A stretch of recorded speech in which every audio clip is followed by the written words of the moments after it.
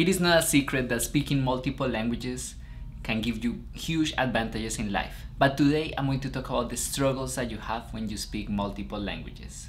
The first struggle is that sometimes you don't even know what language you're speaking. And usually the wrong language comes at the worst time. And now, ladies and gentlemen, for the speech, the best man, Diego. Bueno, pues estamos aquí reunidos para el matrimonio de Wendy y Andrew. Esta es una ocasión muy especial para todos. Me parece que es genial.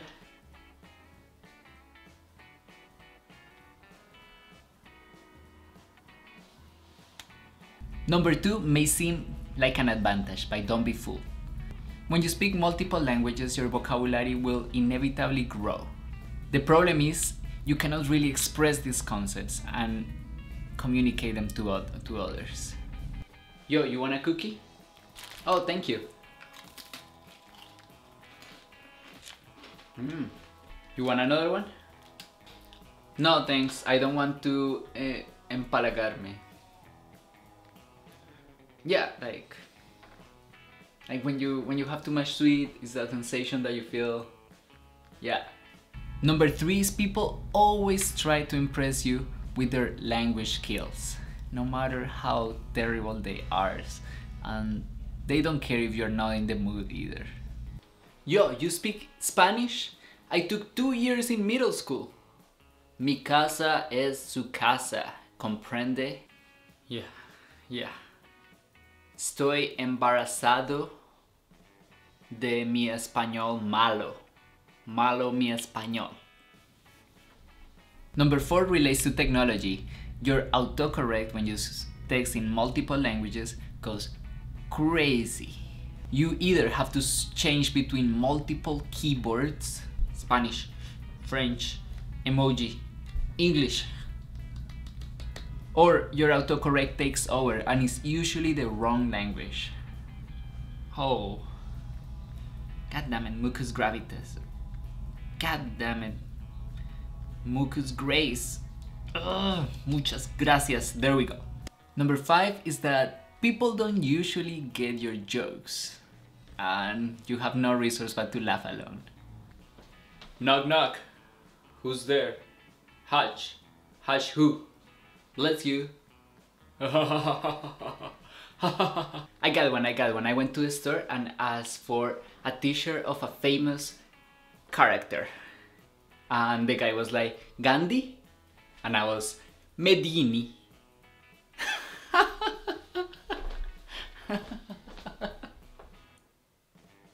Okay. Number 6 is that you automatically become an expert and ambassador in anything related to your language or culture, even if you don't know so much about it. You speak Spanish? What do you think of the situation in Spain with the new president? Or what about the economic crisis that Argentina is facing right now? What are your thoughts on that? That usually happens to me at Mexican restaurants. People always want to know what all of the items in the menu are, but I wasn't raised with Mexican food, so sometimes I don't know. Diego, what is a chalupa? Huh?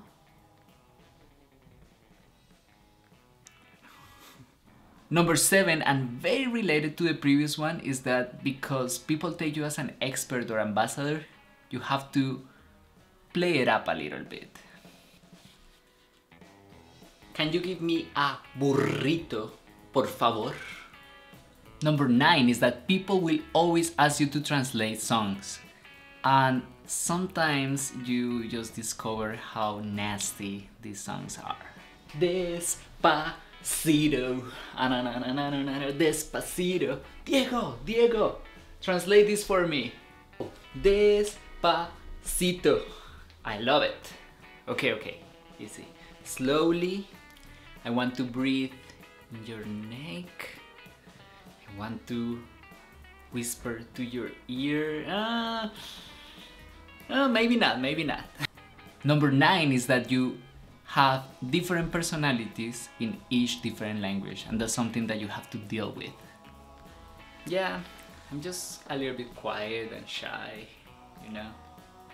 Fiesta, que fantástica esta fiesta. Que fantástica esta fiesta.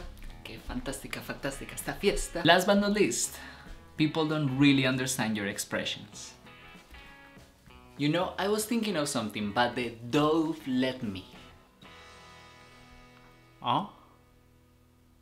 Well, I hope you guys enjoyed this content and tell us what are some struggles that you have if you speak multiple languages or if your friends speak multiple languages. Let us know in the comments below. Also, don't forget to give us a like and subscribe for more hilarious videos about Spanish language and culture. Adios!